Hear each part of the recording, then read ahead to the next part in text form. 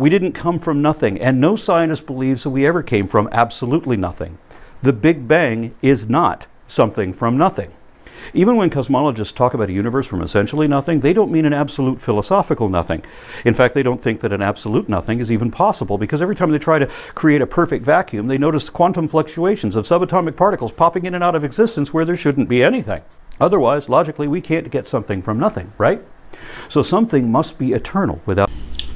Scientists can only isolate the dimensions of length, width, and depth. Scientists cannot isolate the dimensions of time, while the other dimensions in string theory is correct. I cuss God if I had man boobs. I cuss if I had man boobs. And so, yeah. So when they isolate, whatever it is they isolate in a laboratory, they cannot prevent particles from other dimensions from popping in.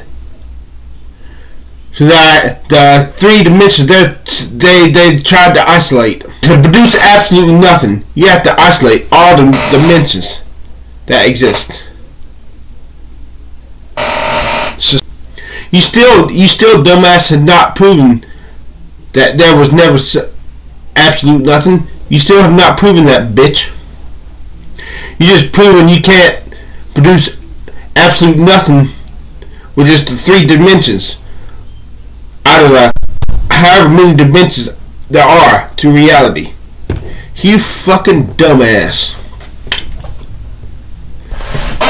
And again, I curse if I do not have pecs but I have man boobs.